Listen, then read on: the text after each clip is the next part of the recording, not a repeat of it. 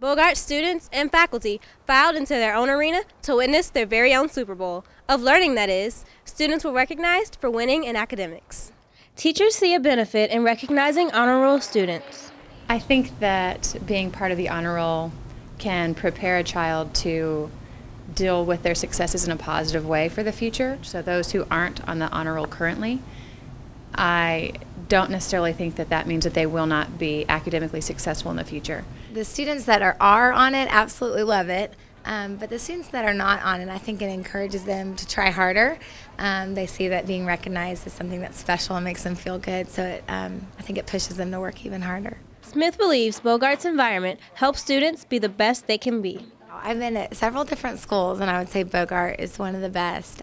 Just encouraging kids where they're at and helping encourage them to be the best at where they're at. And then when we see their weaknesses, we support with academic tutoring, small group instruction, things like that to make sure they can achieve the best they can. Borchardt students seem to enjoy making good grades, but also understand how it impacts their future. If you already know your multiplication tables, then they will help you when you face real life situations. Mostly I think I'm going to use math because adding, when you buy stuff, you have to add everything together.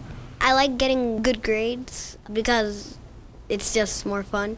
I just study hard and try to get 100s and do my best every time. If I get good grades, I can get into good schools. These students were recognized for making the honor roll, and our research indicates that Borchardt is one of 17 out of the 30 elementary schools in Frisco ISD to reward this accomplishment.